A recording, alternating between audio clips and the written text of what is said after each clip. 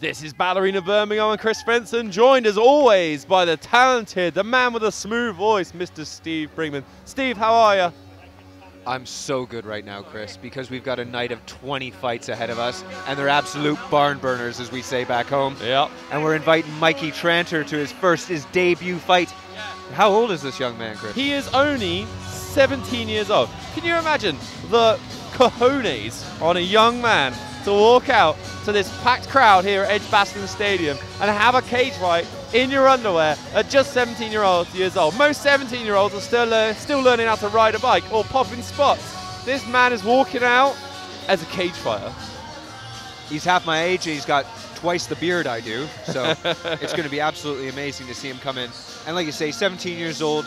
He's one of these new generations of fighters that have grown up with mixed martial arts being on the tip of the tongue, being an actual option for people. And I know that you coach your team, especially your youth team, with a full sort of range of martial arts experience. And that might be what we're seeing here today, that next evolution of fighter in that 17-year-old Mikey Trantor. Yeah, it's so true, Steve. We're now having fighters come through that started this sport at 6, 7, 8 years old, and they are true mixed martial artists. My generation or your generation, you were a wrestler, I was a karate guy, we both fell in love with jiu-jitsu, but you have styles, but now these guys do everything. Into the blue corner. Make some noise for Derek Holding.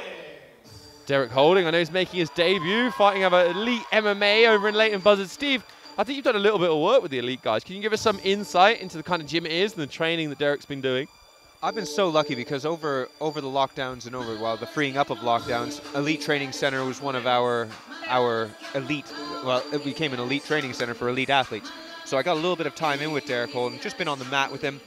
And earlier this year, he had an inter-club over at Blood, Sweat and Tears Academy, BST in Northampton. And whereas it almost looked like he was getting a bit backed up on the feet, he was able to take his opponent down and absolutely dominate him on the ground. So he's becoming a bit of a wizard on the ground. Got a very strong wrestling pedigree, do they, over there at Elite under Mikey Granovjevic. Anyway, he's a Macedonian world team member. They just have an incredible acumen of different training and different styles. So they've got Muay Thai, boxing, wrestling, and jiu-jitsu, and they bring them all together because it has always been a training center for mixed martial arts. Yep. So that's always where they want to bring these fighters, so they're aware of where they want to go, and hopefully they've got Derek parked on the doorstep right now, and he's going to enter the cage for the first time here at Battle Arena. Yeah, and what a moment for Derek. They're having that debut, walking in there, having your first fight. It's such a moment as well to savor as well. I remember, Steve, having my first fight and running to really savor that moment of doing something so out there. It's like jumping out of a plane, or bungee jumping, one of these kind of extreme things. You just want to savor that second. Introducing first fighter in the red corner, weighing 76.4 kilograms, representing Wolverhampton, MMA. Make some noise for Mikey Trantor.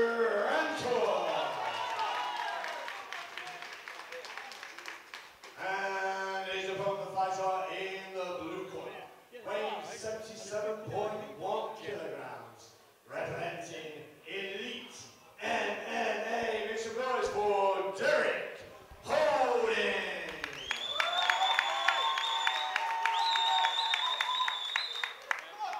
And your referee judge, Mr. Paul. Steve, the traps on Mr. Mikey Trantor are distracting. Somebody's been shrugging it. Yeah, Dirt off his shoulders. I don't even know, but there's where a difference. Does his neck start? He's got what my wife would call a head neck. But he's looking very calm, actually, and I noticed a bit more pacing there from Derek Holding. Right. Yeah, it's always interesting the first few seconds when you have guys coming out having debut fights. Mikey Trantor was very aggressive. Yeah, he's looking to power through and just gets the takedown there. You could see what he was doing there. He was walking through, and there's Derek Holding working a high guard. Now he's up on his own double. Big slam. Is he in a guillotine, Steve? This is the question. Whether it's deep or not. Yeah. He's out. Derek's on top. He's looking to pass the legs. Oh, he's looking for a guillotine. Another big slam. God, they're just trading slams at this point. That's what you always give us the same line, Steve. High into the Birmingham sky. That's what that was. And they came down with thunder, both of them.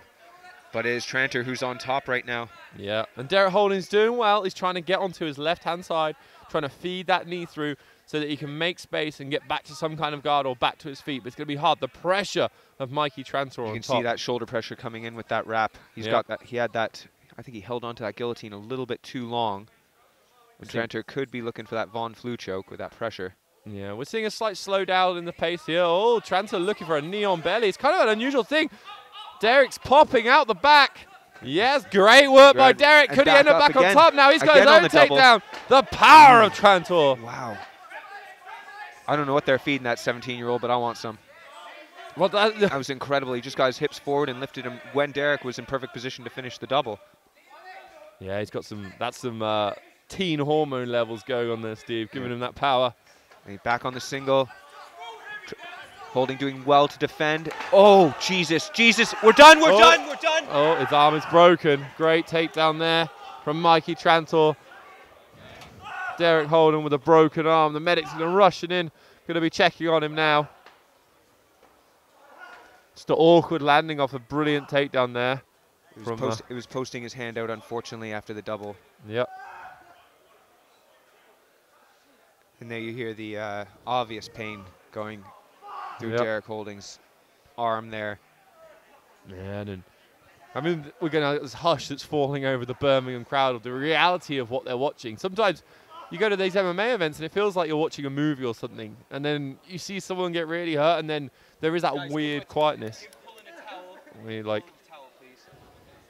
H, give him the towel. Give him the towel. James, take the towel. Okay.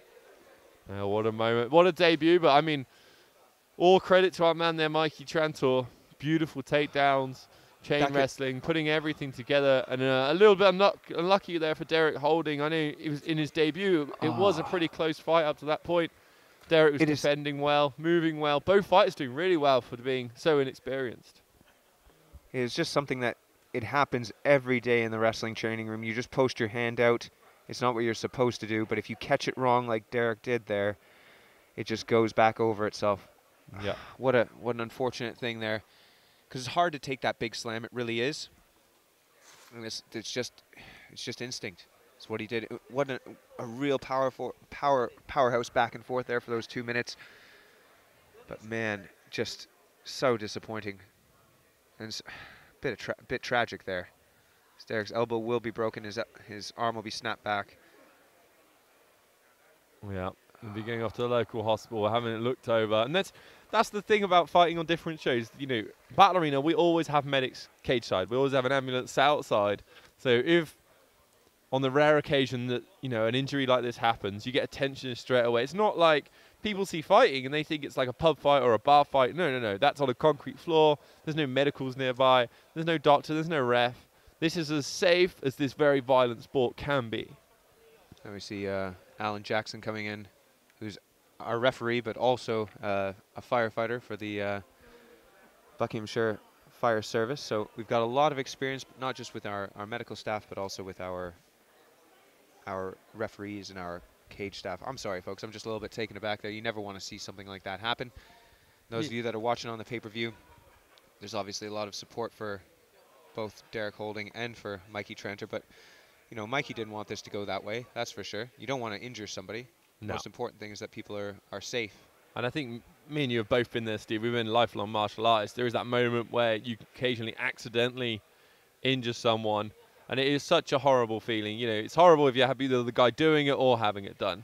And you just think about how many times you were just that close. Your hand was there, your thumb was there, your leg was in that position or something like that, and it could have gone one way or the other. And you end up, it's just dumb luck. Yeah. You know, you're one way or the other. Mikey Trantor was not looking to break the arm. He was looking for a big takedown, to do damage with the takedown, get on top, get to a dominant position, and he was doing an excellent job of it. And you know, it's unfortunate. It's almost, I was quite enjoying the fight up to that point. It was very back and forth. We were starting to see some of Derek Holding's wrestling defense, and he was coming up to his knees, poking out the back. We're starting to see really good technique from both these fighters, but just an awkward landing on that elbow. And that's the thing, Steve. Like, we might be a bit calm right now, but people at home watching this on pay-per-view or watching the replay, the UK MMA community, there's a lot of gyms, but you know, it's a small community. You know, me and you will know most of the coaches, a lot of the fighters, We've both had the pleasure of actually training with Derek Holding, so as much as we want to be jumping up and down excited for our boy Mikey Trantor, it's a difficult moment because we just want to make sure that Derek's okay. And we have the best medics here. We have an emergency room, no, A&E in this country, doctor on staff all the time, and some of the best paramedics. And they will be, doing everything they can the correct way. Yeah, so they're putting a pick line into him now, making sure that he doesn't go into shock, etc. I just want to. I'm sorry, guys. I'm going to go and have a little nose.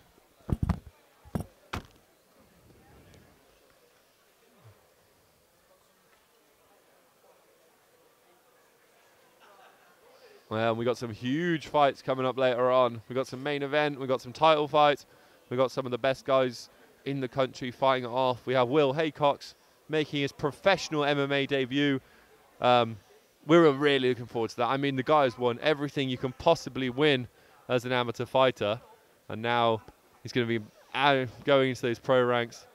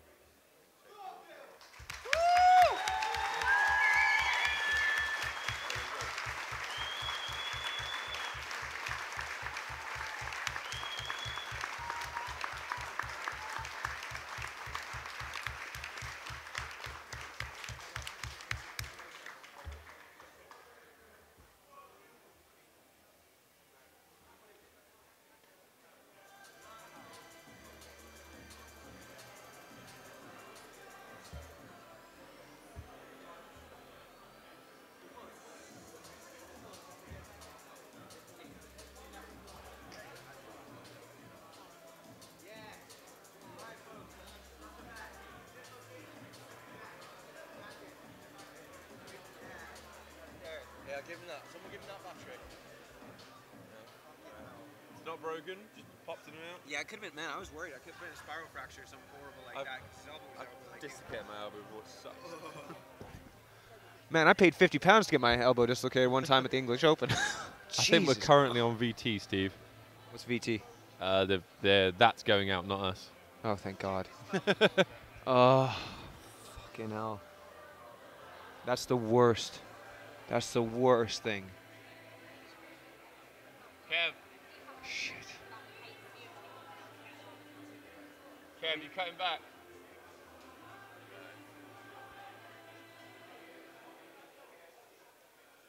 So after 1 minute and 43 seconds of the first round, we have your winner via referee stoppage for the fighter in the red corner, Mikey